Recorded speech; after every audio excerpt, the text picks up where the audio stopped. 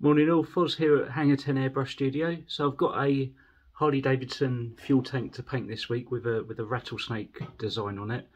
So what I'm going to do is show you now how I'm going to transfer an outline of the snake to the fuel tank.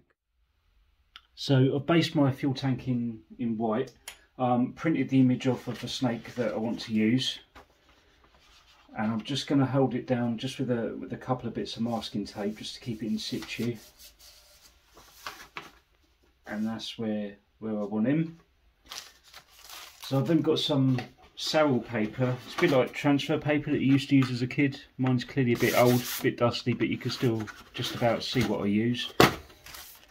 And the good thing about this stuff is it can be reused again and again. You can still see a little bit of a stencil from the last painting that I've done.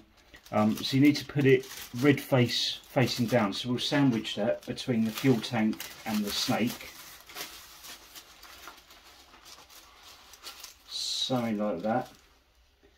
And then what we're going to do is go around the whole image. I'll just pick out the key parts of reference that I'm going to use for when I'm painting it.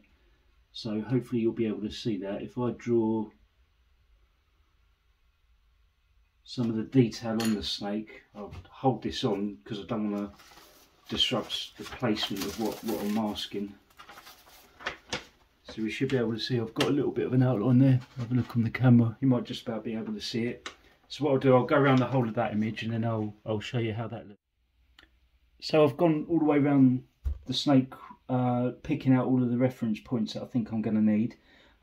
Be careful when you remove this because you want to make sure it stays in the same position, because if you need to highlight any bits again, if it's not in the same place, obviously you're not going to get a nice crisp image. So we'll pull that up and have a look, see what we've got. Yeah, and that's all the reference points I think I'm gonna need for the image. Depends what colour you're going to be doing this. Most black and white work I end up candying just to match in with the bike, so it's not as important. But if you're keeping it black and white, or you're using a brighter colour afterwards, you want to make sure you don't see any of this red. So what I normally use is just a regular pencil eraser, go over the whole image really lightly. You still want to keep that reference, but just dull down the redness a little bit. And you should still be able to see it, and you won't have any problems of seeing the red after the image is all finished.